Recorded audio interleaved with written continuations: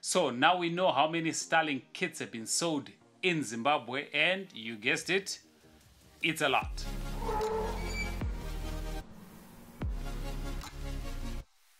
Hey guys, welcome back to the channel. This is Master, the Zim Tech guy. If you're new to the channel, please consider subscribing, and if you do eventually end up liking the video, please hit the thumbs up button.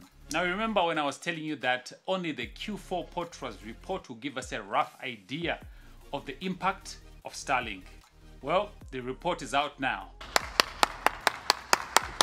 But even without the report, if you look at the Starlink availability map, most of the areas are sold out, and recently we shared that the Starlink team had visited the Aura group as it was the best performing Starlink reseller on the African continent.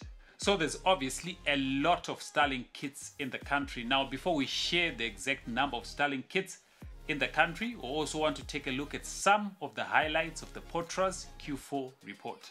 Turns out mobile voice traffic increased by 42% in the last quarter of 2024. People talked on their mobile phones for close to 4 billion minutes. Now, if you convert that to years, that's about 11 million years. Now, that's a lot of conversations taking place. Anyway, there was a 24% increase to mobile internet data traffic. This obviously coincides with the launch of Ethernet Smart Bees. It's a pity that they had to mess it up by capping their packages.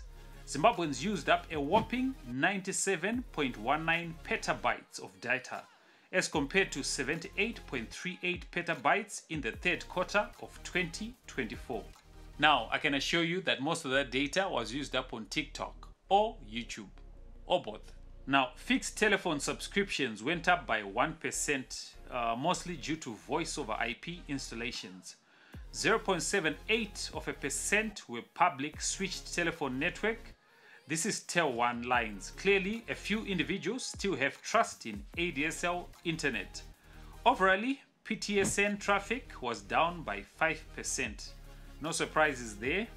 Postal courier volumes were down by 27% in the last quarter of 2024, but outgoing international courier was up by 36%, which is good news, meaning that Zimbabweans are exporting a lot more goods. Now, finally, what we came here for. According to POTRAZ, in the last quarter of 2024, Zimbabwe bought a staggering 20,000 Starlink kits. Now, that is a lot of Starlink kits, and that is an impressive number. Actually, it's a record-breaking number, considering that this is for the period ending 31 December 2024.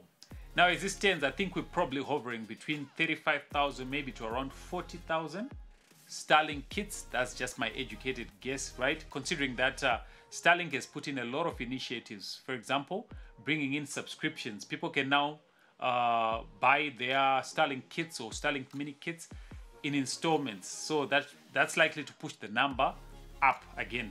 But then again, if you consider that the Aura group was named the best reseller on the African continent, meaning that it is selling a lot of kits. So, right, I think maybe we're probably hovering around maybe that 35 to 40,000, maybe even 50,000. Maybe I'm just pushing it, but I think the number is quite high of Starlink kits that are currently in circulation. Now, this takes us back to when we were advocating that Starlink should come into the country, right? A lot of people were saying that, arguing that Starlink would be expensive for the average Zimbabwean, but as we can see, Zimbabweans clearly can afford. I mean, what's the alternative? Starlink is the cheapest. For $30, you get unlimited internet. Which other local provider can compete with that, right? I doubt if there's any out there that can actually compete with Starlink on that front. The honest truth is that Starlink is probably maybe the best internet that one can get at the moment. I remember I started using Starlink. I actually bought it the first day that it was launched, and it came 2 weeks later. So I started using, I think, on the 21st of September 2024, up to date. And I can tell you that I've only had maybe 4 outages, major outages, and I'm talking maybe something that can go for maybe an hour or 2 at most. But that's it. All this while, it's been actually great, and especially with the ground stations being installed everywhere right now. In Botswana, there's a ground station. Right now, we're currently using the South African, the Joburg Pop, right? which means the latency has greatly improved. Now we're hovering between maybe 30 to 55 milliseconds. If you go on the Starlink map, right, you see that the latencies have improved, which means now you can do gaming, you can stream, you can do a lot of things. Actually, it's actually getting better, right? That it's probably at par with fiber. And remember, this is before we even get a ground station in the country. Assuming that we get a ground station as well, means that even the latencies will even be better, maybe for gaming and other uses as well. So Starlink has been a game changer in my opinion, and I'm sure the numbers are speaking for themselves. This is for Q4. It will be an interesting read to get the maybe Q1 2025 report. I'm sure that as well will be interesting. But yeah, Starlink is a game changer. And even if you look at the data that was used, there was an increase in data usage, right? Before, people could not even consider maybe streaming, right? But right now, because of Starlink, I mean, $30, you can stream all you want. You can actually do anything you want. You can download a lot of games. You can. It's actually up to you what you can do with Starlink, and that is a positive.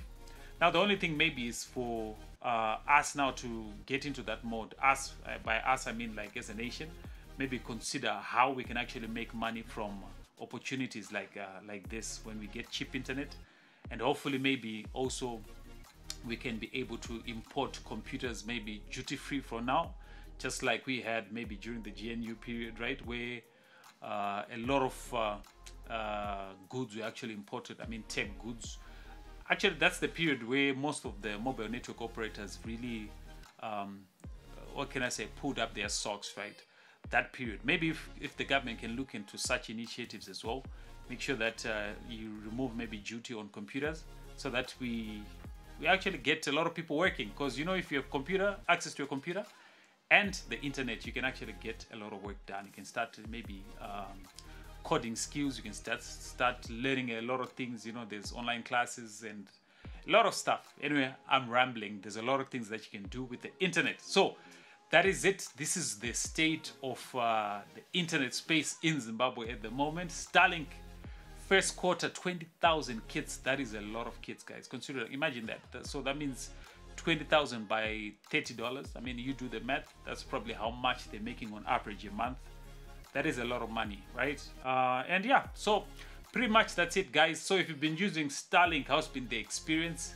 Leave a comment down below. If you found this video useful, give it a thumbs up. Otherwise, I will see you in the next video.